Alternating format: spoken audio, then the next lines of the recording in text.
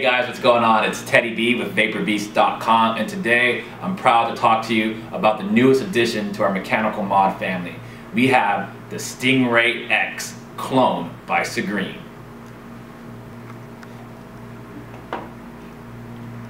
There you have your Stingray X mod. It's in 18650 mode. It also comes with a wide bore drip tip and a hybrid adapter so you can put your RDAs on there.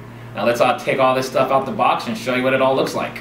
Alright guys, so here you go. This is the awesome Stingray X.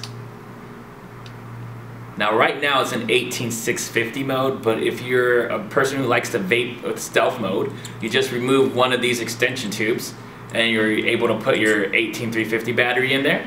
Or if you wanted to go 18500, you just take off another extension tube, add the other one on there, put it on, and voila, you can vape in 18500 mode.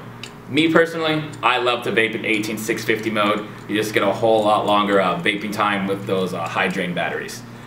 Also, what you get with this nice, awesome little package is a wide bore drip tip that you can put onto any type of tank or RDA that you're using. It has a 510 O-ring, so it's pretty much going to be able to fit with the majority of like your iGo W's, or if you like to use the Patriot or Nimbus, or if you're like myself and you love the Mephisto, you can definitely put it with that as well.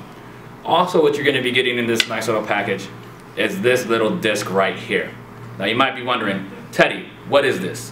Well, what this disc here is a hybrid adapter. And what it's meant for is to be used with your RDAs, so when you put it on, it'll sit there nice and flush. Now originally when you get your mod, you'll notice this 510 connection right here.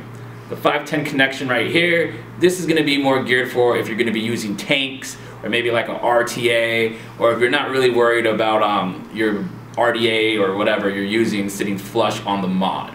So let's show you guys how to put this hybrid adapter on and get this rocking and rolling for you. So when you're ready to get your RDA set on your new Stingray X and you want to use your hybrid adapter, the very first thing you're going to want to do is take your hybrid adapter, take your RDA, and screw the hybrid adapter onto the RDA first.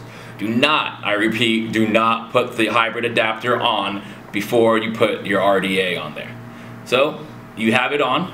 Now what you're going to want to do is put this adapter onto your mod. Now initially when you're looking at it, you'll notice that you really don't have a lot of room to put the adapter on there. What you're going to want to do is go ahead and just unscrew the button out slightly so. So you start getting a little playroom so you can put the adapter into the mod. There's some inside threading right here and outside threading, so it's going to be very easy to screw this into your mod. So let's just get that screwed in real quick. See how pretty it is? I got the VaporForge RDA sitting nice and flush with my Stingray X. What a beauty. What a beauty. Now let's give her a vape and see how everything's working with it.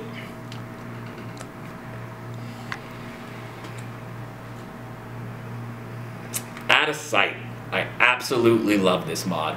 It's a really great mod. The Stingray X is definitely going to be a new part of my collection. If you have any questions, feel free to give us a call.